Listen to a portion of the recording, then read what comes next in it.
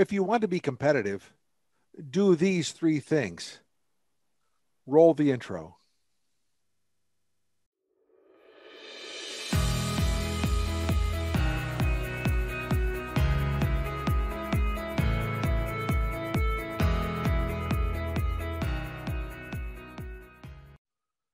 Greetings and welcome to the Contracting Guy. I am the Contracting Guy, and today, here in front of the Supreme Court, it seems rather appropriate that we talk about laws, rules, and things of that nature. Today, I want to talk about some of the more fundamental issues that face all contractors. We're not talking about government contractors, we're talking about private sector contractors, we're talking about small government contractors, we're talking about educational contractors, those who do business with any form of organized contracting do this, and they do it poorly. And for the most part, they get eliminated from competition. So you wonder, well, what are those things, Jim? And what can I figure this out? Well, the Contracting Guy has three things that you should do. Three things. And if you do them and you do them well, you'll have a greater likelihood of being selected for a contract. Now, no promises. I don't make promises. I think anybody who makes promises that you'll get a contract is a charlatan. But I will say is that as you get better at this stuff, you are increasing the likelihood that you're going to be selected. The first thing that you must do, all small businesses specifically, those who wish to do business with government, read the solicitation. I mean, read the solicitation. Don't peruse the solicitation. Don't have somebody else read it and tell you the cliff notes of the solicitation. You read the solicitation.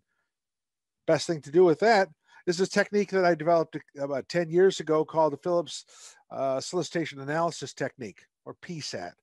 You take this, you read the solicitation for familiarity. The second thing is you read the solicitation for content and understanding. The third thing you do is you write a paragraph about the solicitation so that you can synthesize your understanding. Two more steps is evaluation factors and reading the instruction to offers. But we're focused on the first three. Those are critical. If you fail to do that, you really kind of have the greater likelihood of losing than winning. In fact, you probably won't even win anything. So read the solicitation, critical. The second thing, number two, the second thing is follow directions. One of the greatest impediments to small businesses' success is their inability to follow directions. It's as if they have this innate belief that, well, as directions, it really doesn't matter.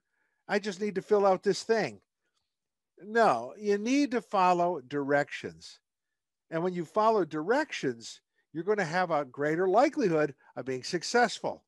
Read the solicitation, follow directions. The third thing that a small business must do is repeat. You must repeat the process because there's going to be things that you forget.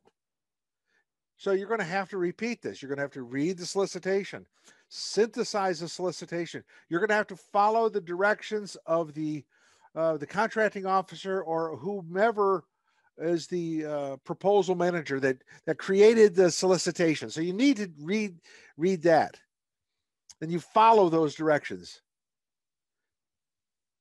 One of the things that you do is, in following the directions, ask good questions. Ask good questions. So read the solicitation, follow direction, ask good questions of the contracting officer so that you get the clarification on how to better understand the solicitation and also how to follow directions properly. If you don't understand things because of ambiguity or inconsistency, ask the question. There's no harm in asking. There is harm in not asking and getting it wrong and then tossed out of the competition. Is that what you want? Well, hell, do it, because you'll get tossed on your ear. So ask good questions, and then you repeat. If necessary, repeat often. It's kind of the old, as you think about these things, you rinse, you wash, and you repeat. Here, read the solicitation, follow directions, ask good questions, and then repeat as necessary. So this should provide some direction and clarity to you as a small business on what to do. Remember, as I said, from my research in looking at small businesses doing business with government, all kinds of government, it comes down to those three things. Read the solicitation, follow the directions in the solicitation and what has been described by the contracting officer, and then ask good questions. If you have any questions, please give me a shout. I'll send that information right over to you at the end of this video. But importantly, it's up to you to do what's necessary. With that being said, I am the contracting guy. I'm out. Thank you for watching The Contracting Guy. Please like, subscribe, and share the video. We'd appreciate that. This is The Contracting Guy. I'm out.